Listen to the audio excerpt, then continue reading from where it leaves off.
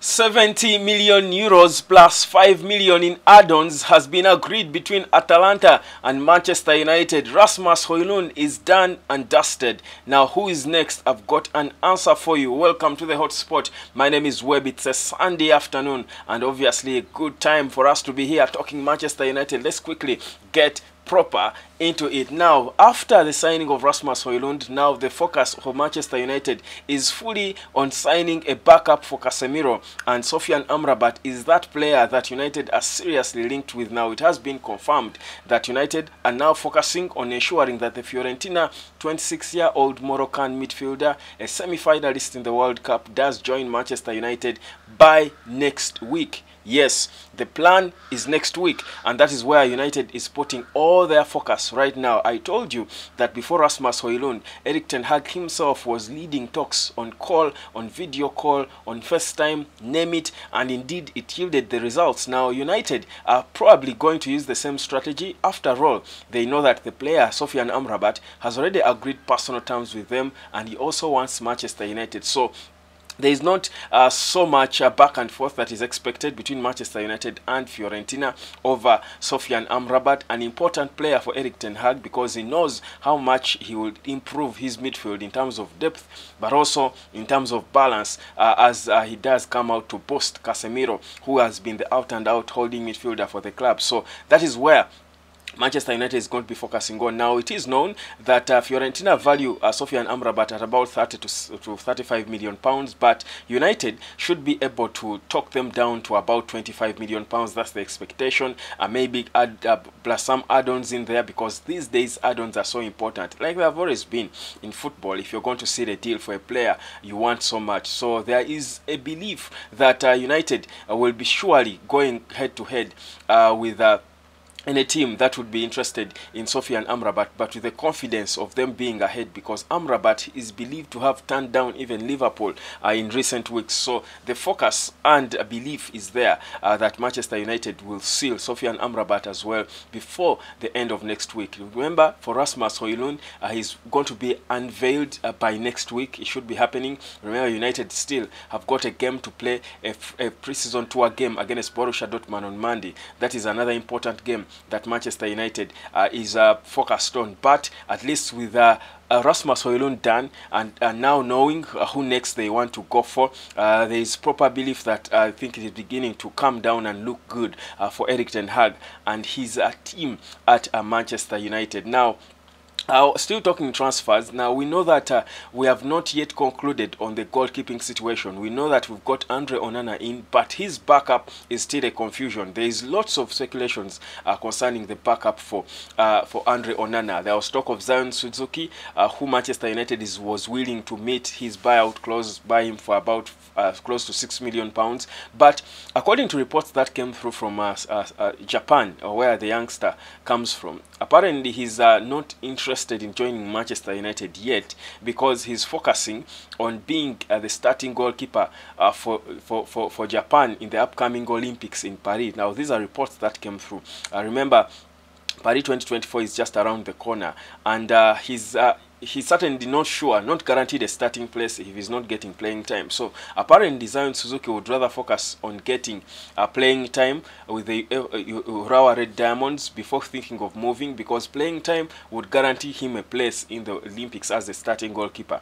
So apparently that's the confusion, and that is why his move has been stalling, because Erik ten Hag before had the plan to sort position per position. So sign Andre Onana, get Zion Suzuki, and that is done. Move to a striker, sign RASMUS HOJLUND. There is also talk, by the way, by some people that United could be going for a second striker, like Erik ten Hag has always wanted, but it is not clear yet. I think for now they will pause the striking talk for a bit and focus on other departments by going back to Zion Suzuki. So there is that bit of confusion around him, and that is why he has been silent lately, whereas it is known that United could easily sign him. It is believed that there is a bit of a stall that is coming through, and that is the reports that are coming through from Japan suggest that the player wants to be guaranteed playing time so that he can compete for a place as the #1 for Japan in the Olympics. We've been linked to Altay Bayindil, that is the goalkeeper of Fenerbahce.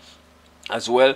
So the goalkeeping talk is not done, because even Dean Henderson's situation is not clear yet, whether he's going to join Nottingham Forest, who want him. The board passed the budget for him to be bought for about £20 million from Manchester United, but he's still training with United. Perhaps that's because we have not got exactly who we are the right player who is going to be coming in as the number 2. So maybe Erik ten Hag might be thinking of perhaps keeping Dean Henderson around, or maybe he could have been impressed by Dean Henderson. But that's where we are. United are still not done with the goalkeeping department. Now, away from Sophie and Amrabat, Zion Suzuki, also the centre-back position is one that United has wanted to boost now. Axel Disasi is the player with whom United has had talks. They have been positive. In fact, it is believed that, like many players United eventually signs, personal terms have been agreed as well with Axel Disasi. But his joining of United will depend a lot on which defenders leave. And remember, Harry Maguire is one of those defenders who are wanted out. He's on the market, and it is believed United could be cashing in on him. We could be getting some few pounds for him. Now, if that happens, then the chances of us signing Axel Disasi in this summer will be high. So that's where we are. So the Axel Disasi situation again is one we are just monitoring. Remember, Newcastle United are interested in him. United do not feel like he's the top priority. It is always good for players to be signed in priority, based on priorities. You've got to prioritize who you want to sign first. Otherwise, if you don't have a proper plan of how you want to bring them in, it can eat you. You will be messed up. So the plan for Manchester United is to sign Axel Disasi after sorting the striker, which is nearly done. If United are not thinking of getting a second one, but also a backup for Casemiro, and then we will think of Axel Disasi if there is money for us to proceed. If not, we could stick with the players we have, including Harry Maguire, and we will plan perhaps for that backup later on, maybe in January. A centre back, option might be another one to think about, maybe in January and later on. But for now, Axel Disasi is that player. He's a Monaco player. He's experienced. He can play centre back and right back. He's wants Manchester United as well, whereas Newcastle is interested in him. He has clearly made it known to them that he wants Manchester United. No wonder he has agreed personal terms. He's valued at about 40 million or less.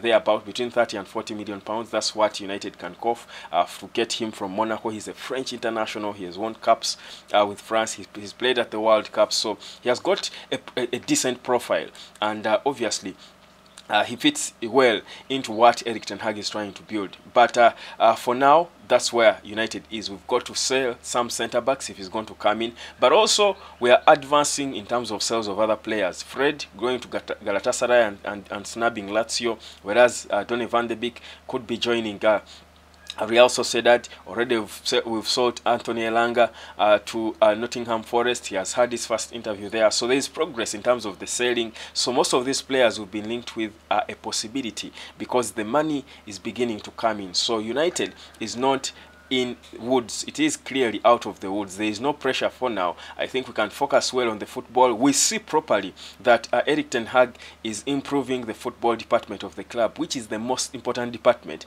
of a football club. We're a football club. Football is the most important department. It's what we sell. Well, Erik ten Hag is coming in there, and he has had the confidence to change things around and improve things properly, and you want to give him a lot of credit for doing that. Now, I was listening to Erik ten Hag's pre-match press conference before that game against Borussia Dortmund, and he was clear, saying, he thinks that we have now built the foundation for Manchester United to perform, and he's looking for the right players to fit into it. Of course, he has got most of them, and he does have a lot of belief in what he has built and what Manchester United is about to look like, according to him. And for me, that gave me more confidence in what he's doing, because if the manager is believing what he's doing, he feels the players are getting there. You can see that he talks with confidence. Every time he's speaking about these players, he's talking with a lot of confidence about what he's doing, but also feels like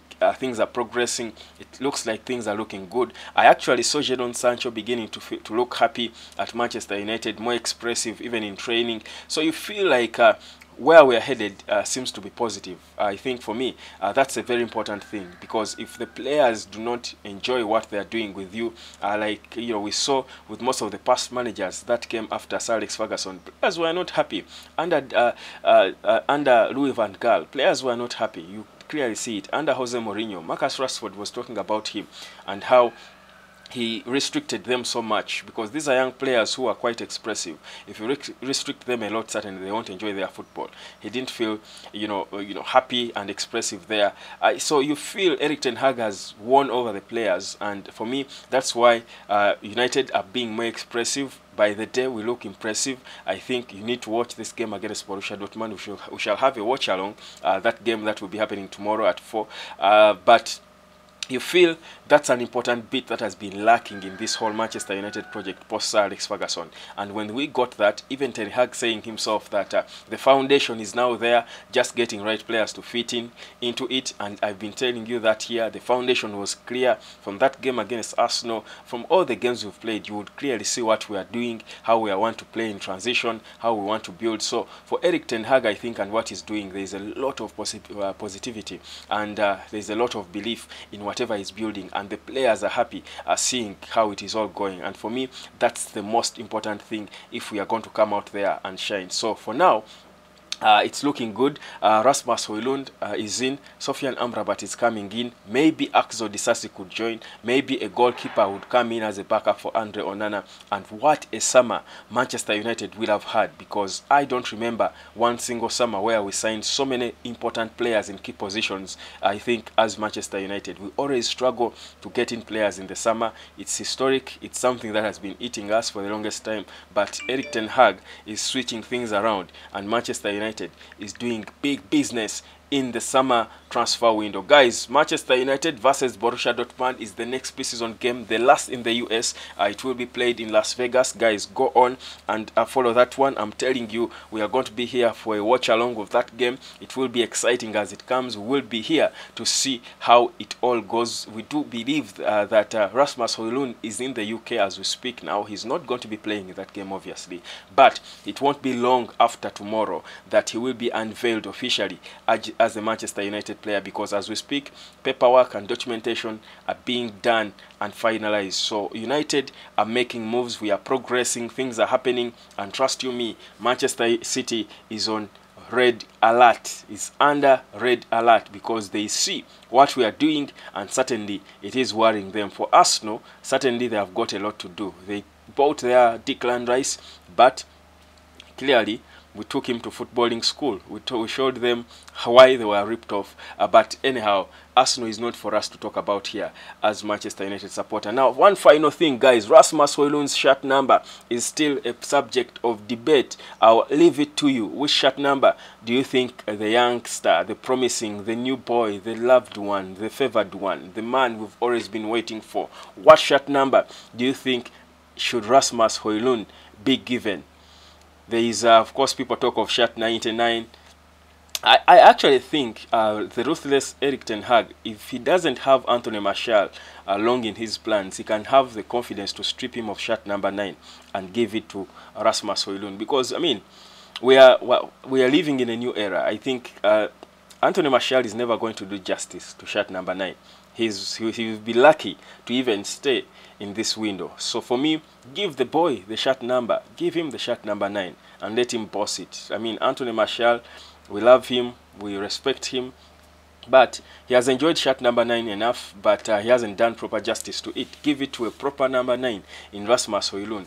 Or people have been talking of shirt number 20, and that's the other number that could be probably an option for him. But for me, I think we need to give him a proper shirt number 9, and then we build with him, knowing that he's the future of that position, because that is what you want to do. We are in a rebuilding phase, and it's looking good. Not so much time needed for us to get there.